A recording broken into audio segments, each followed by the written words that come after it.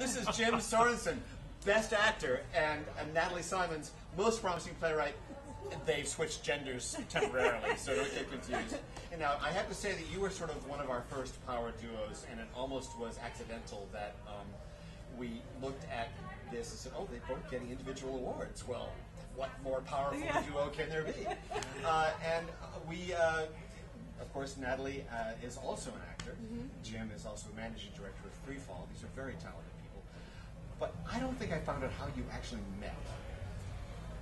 It was actually at, we went to a Dramatists Guild meeting at American Stage. We were both accidentally there. Did you write as well? I do not. We were both there as readers. We were both there as readers, just to read the plays as actors. You know, they got really desperate, saying, "Hey, can somebody please come read our new plays?" And I had nothing better to do that night, and apparently neither did she. So I was actually coming from a Lark Eden rehearsal with Roxanne Fay, which is the chief reason you want Most Promising Playwright because of Lark Eden, which is going to be reprised again on Saturday night. Sunday night at 7 o'clock at American Stage.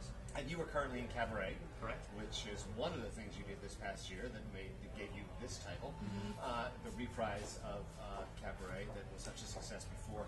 Have you ever written a play are you writing a play where you have a part for him in mind?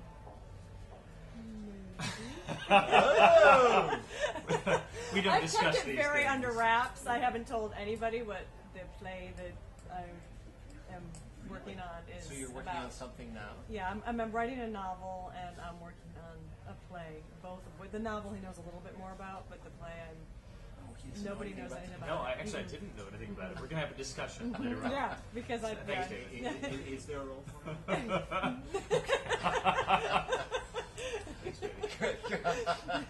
Yeah, she's got your back. Thanks, she got me. Yeah, that's good. Absolutely.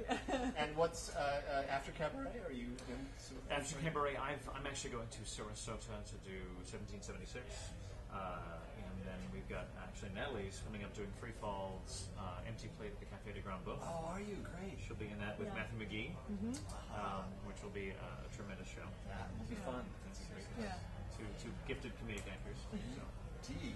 Well, congratulations Thank to both you. of you. Thanks. It's so nice to have you here, and keep up the good work. Thank you so much.